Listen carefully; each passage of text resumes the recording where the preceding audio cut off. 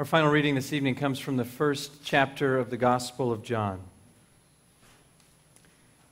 In the beginning was the Word, and the Word was with God, and the Word was God. He was in the beginning with God. All things came into being through Him, and without Him not one thing came into being. What has come into being in Him was life, and the life was the light of all people. The light shines in the darkness, and the darkness did not overcome it. And the Word became flesh and lived among us. And we have seen His glory, the glory as of a Father's only Son, full of grace and truth. Let us pray.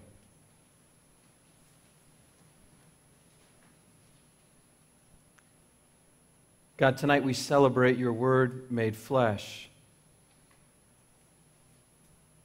We pray that as we celebrate this story, as we hear this story again, that you would speak to us, that we might see your light, the light of the world, your Son, in whose name we pray. Amen. Shortly after my 6th grade year, my family relocated from Southern California to Western Michigan.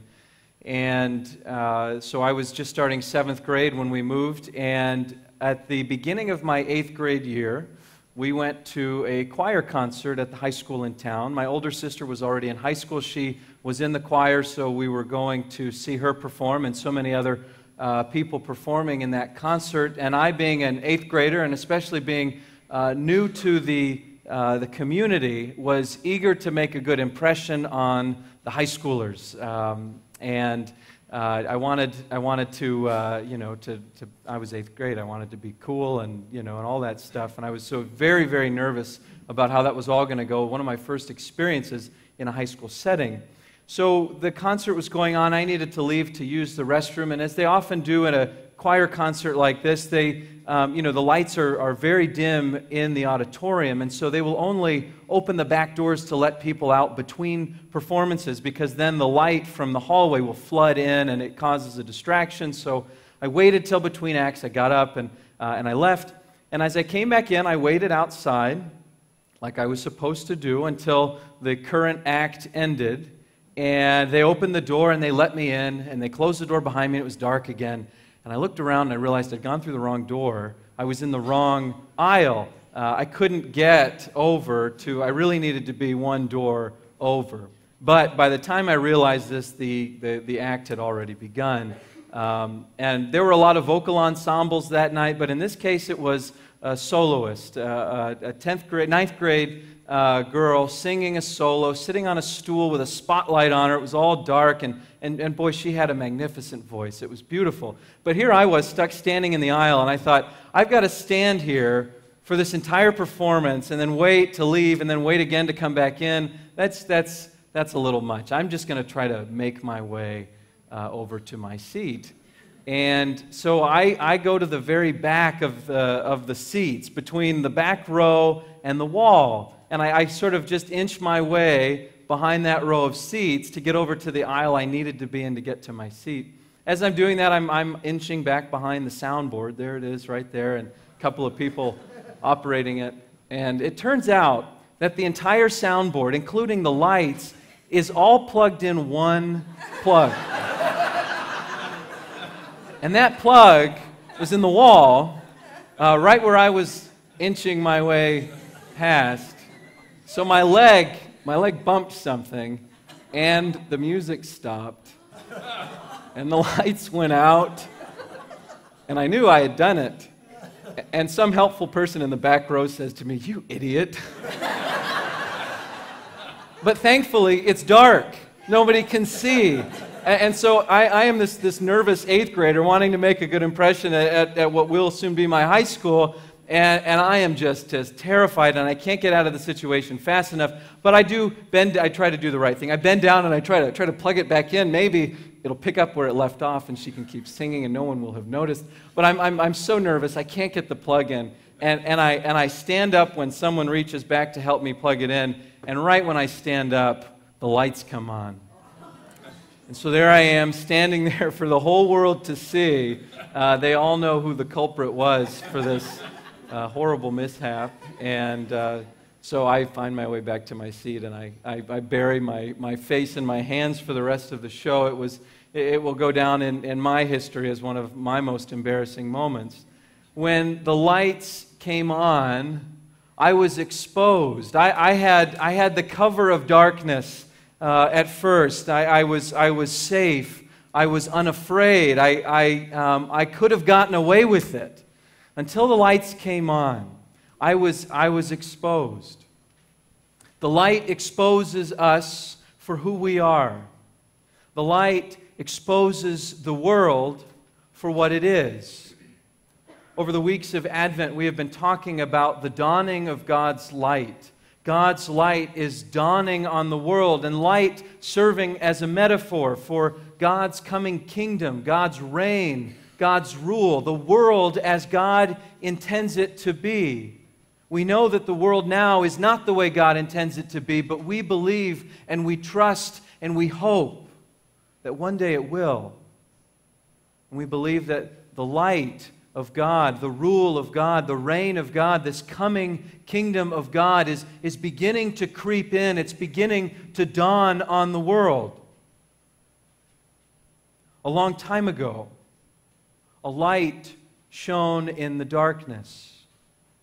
A long time ago in Bethlehem, in a stable, a light shone in the darkness. God's light broke into the world, shining against all odds. It was an unlikely young woman.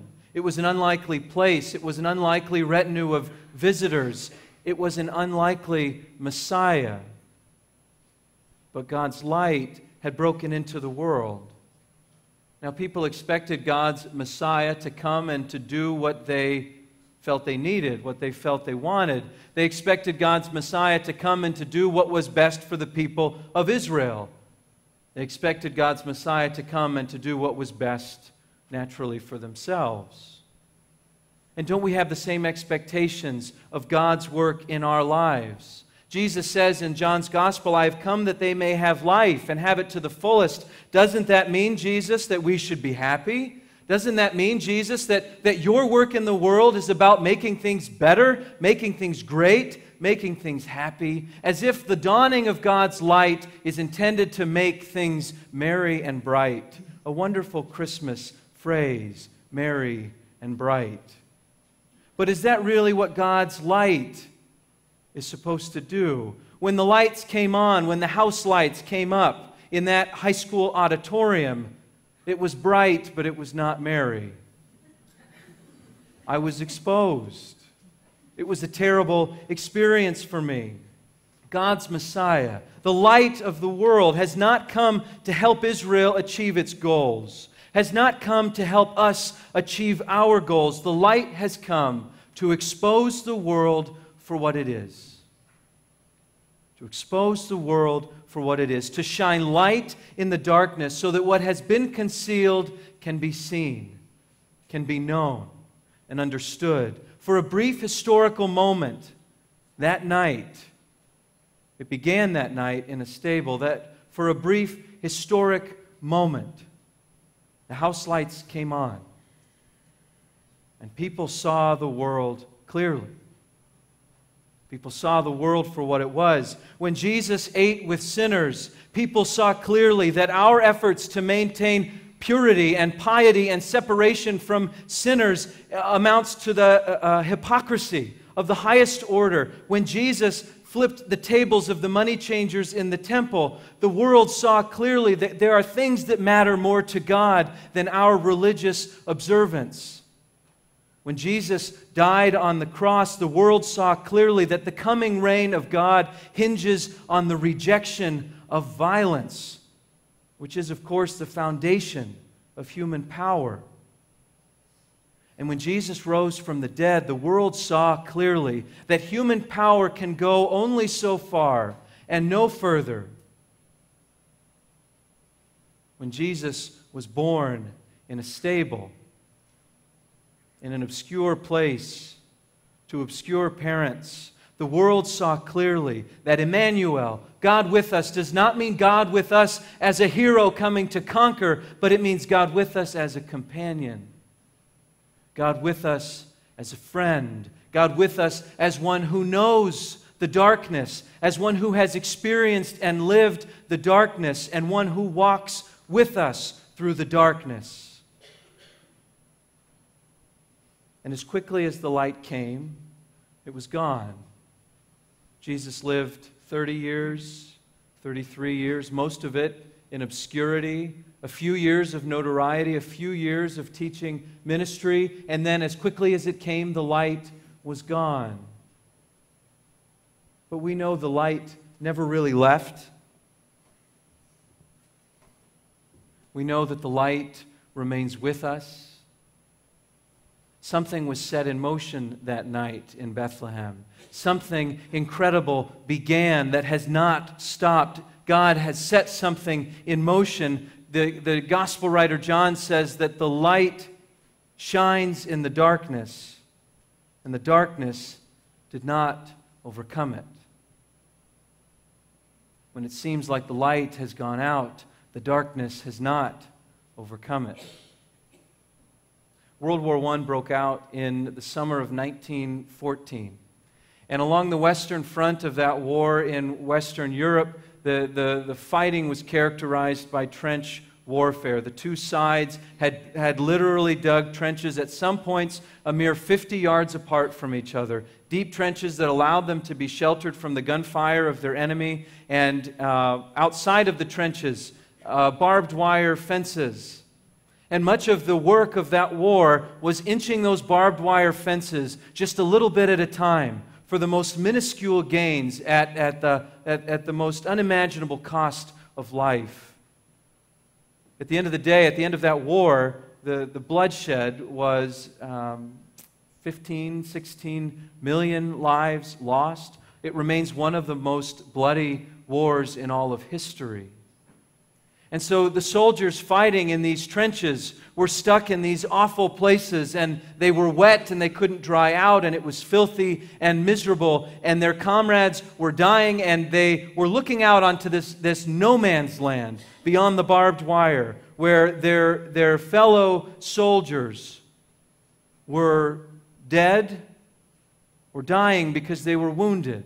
And no one could go out to get them. It was a war characterized by stalemate, as these trenches faced each other and could do so little to make any noticeable progress. And because progress was so hard to come by, because the soldiers felt like they were accomplishing nothing and putting their lives on the line,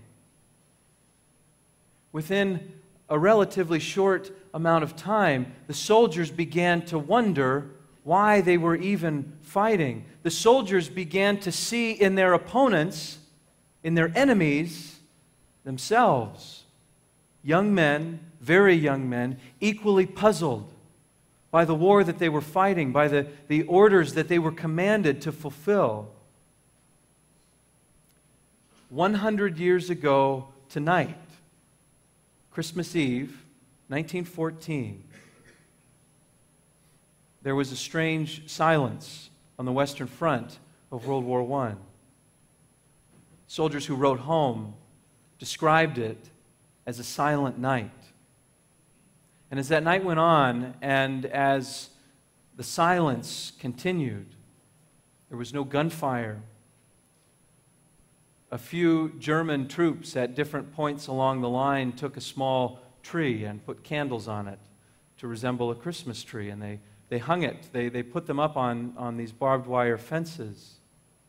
Gradually, certain daring soldiers began to emerge from the trenches. The Germans would say, "You no shoot, we no shoot." And they got up, and on the Christmas morning in the daylight, the German soldiers and the French and Belgian and British soldiers found themselves in this hellish no man's land, strewn with bodies, talking to one another, laughing with one another, exchanging cigarettes and rations with one another. Given enough time, they began to help each other bury their dead. and allow time to clear the wounded from no man's land who otherwise would be left there to die. There are even stories in letters home of soccer games being played in no man's land on Christmas Day 100 years ago, in the midst of one of the darkest, bloodiest wars that human history has ever known. In the midst of that darkness, a little bit of light.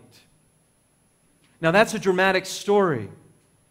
And the light that breaks into the darkness of this world does not always have to be quite so dramatic. We experience the darkness in so many different ways throughout our daily lives. In so many small ways, we can feel the darkness. We know it's there. In fact, more often than not, I think we wonder where the light is. The light shines in the darkness, but the darkness did not overcome it. We can see the light dawning. We can see the light breaking through. Frederick Buechner is an author and pastor, and he writes a monologue from the perspective of a shepherd on this night in Bethlehem, and I want to share it with you. This is the voice of the shepherd.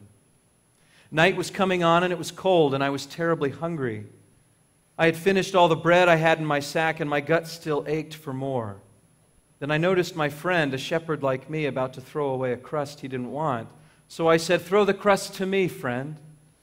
And he did throw it to me, but it landed between us in the mud where the sheep had mucked it up.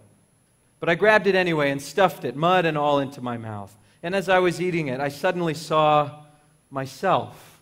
It was as if I was not only a man eating, but a man watching a man eating. And I thought, this is who I am. I'm a man who eats muddy bread. And I thought, the bread is very good. And I thought, and the mud is very good too. So I opened my muddy man's mouth full of bread, and I yelled to my friends, "By God, it's good, brothers!" And they thought I was a terrible fool, but they saw what I meant. We saw everything that night. Everything. Everything. Can I make you understand, I wonder? Have you ever had this happen to you? You've been working hard all day. You're dog-tired, bone-tired, so you call it quits for a while.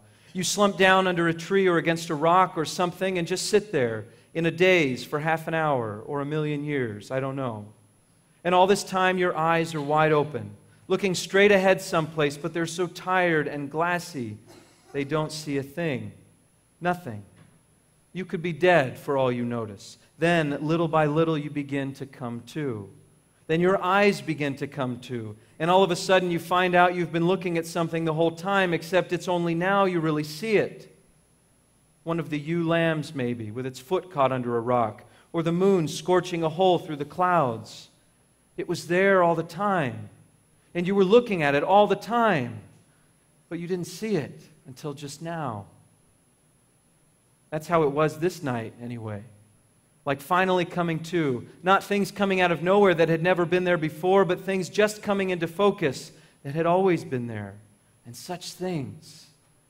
The air wasn't just emptiness anymore. It was alive. Brightness everywhere, dipping and wheeling like a flock of birds. And what you always thought was silence stopped being silent and turned into the beating of wings, thousands and thousands of them.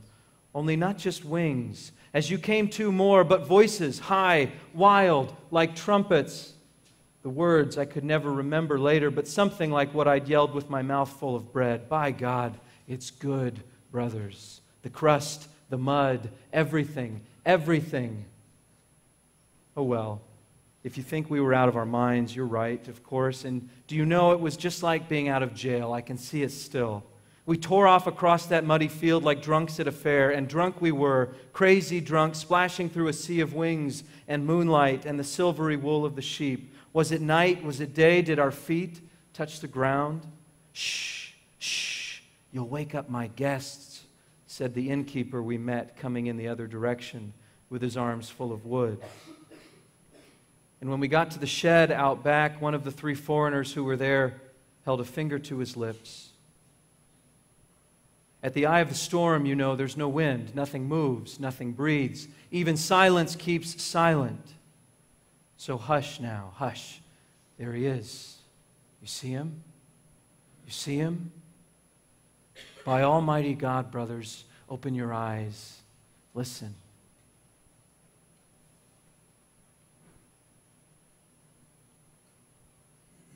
Christmas is a good time to realize that the light is dawning all around us. See it, hear it, feel it. God's reign is coming. God's good kingdom is on its way. The world as God intends it to be. The light has already begun to shine. And it begins with this child. It begins with this little light shining in the darkness. God has entered into the darkness for our sake. The light shines in the darkness, and the darkness did not overcome it. Let us pray.